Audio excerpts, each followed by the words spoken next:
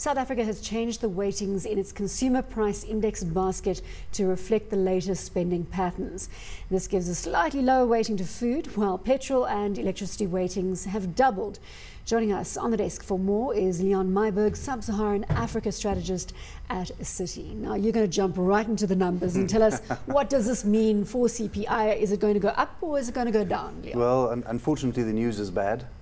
If we recalculated the September 2012 inflation using the new weights and rebasing it, it unfortunately goes up, and we would probably have an inflation rate around about 6%. It's not a final number because there's still a few calculations which need to do, particularly on the rebasing side, where the rebasing is done for the full year, and we don't have that data yet. So this is just simply an early taste of what might happen. So unfortunately the news is not good. You know, this happens every now and again. They look at people's baskets of what people spend their money on, and they try and weight the CPI according to that. Maybe you can go into more detail so that people can understand, because I know there's a very, very common perception out there that CPI can't be 5% because look at what's happened to my grocery bill.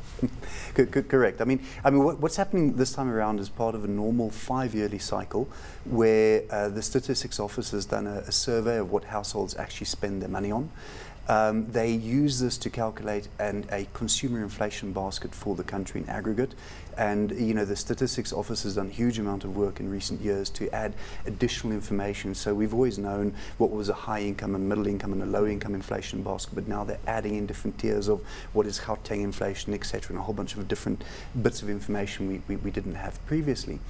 Now, this would typically be done every 5 years because doing a household expenditure survey is quite expensive. It's expensive, it's a big project. What's interesting, and it is the global norm to do it in 5 years, some countries do it in 3 years, and I believe the Statistics Office may in fact move towards a more frequent cycle, which is good news, because the more frequently you do this expenditure survey, the more accurate your inflation would reflect what is going on the ground. Now, your point about people being concerned, you know, about what does the headline inflation say versus what do they experience, is quite obvious that this is an aggregate inflation for the national average. Right? This is not about you or me as individuals, what we spend, because each of us have completely different spending patterns. Some person spends a huge amount on the expensive car they bought, other people spend a lot on expensive food that they use, you know, that they consume at home. So for each person it is different, and I see in fact the Statistics Office has got a tool on their website where you can calculate your own inflation basket if you wanted to do that.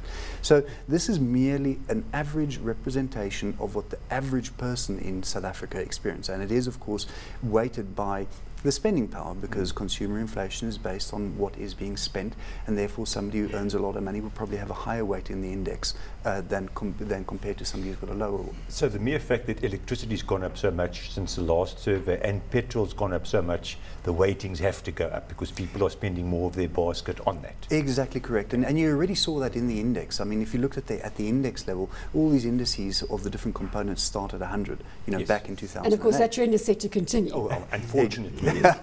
And what will happen is that over the last 5 years, these indices have now been increasing. And for example, the electricity index is now already sitting at over 200, which means it has more than doubled, right? Versus the headline index, which is sitting at around about 135 or something. So you can see how much more money people are already spending in any case on inflation. Now that simply came through in today's number again. It was just reaffirmed that that inflation is part of our spending basket, which was, I think it was about 2.5% odd, and is now over 4%, and that is pretty much what the basket indicates. Now, since you know, spending on electricity and petrol as a tax on consumption, how does monetary policy look at that? Now it looks like using previous numbers we're at negative real rates of 0.5.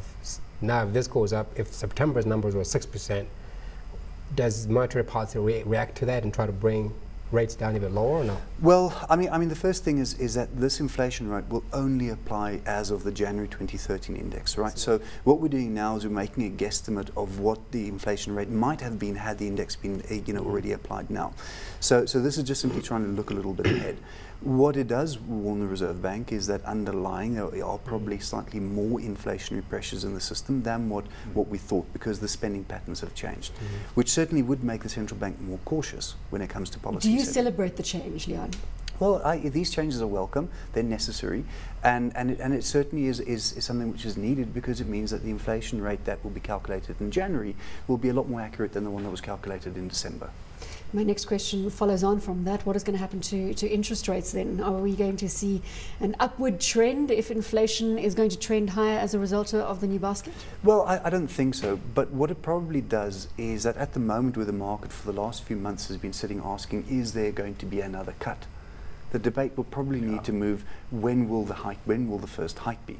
Now, that debate certainly isn't something about, I doubt it would be 2013. It would probably be some point so far in the future that, quite frankly, it doesn't matter to any of us, because it's just simply so difficult given what's going on with the global economy. But it would change the balance of forces that are affecting the short-term interest rate market. Jan, thanks so much for your time. Leon Myburgh, Sub-Saharan Africa strategist at Citi.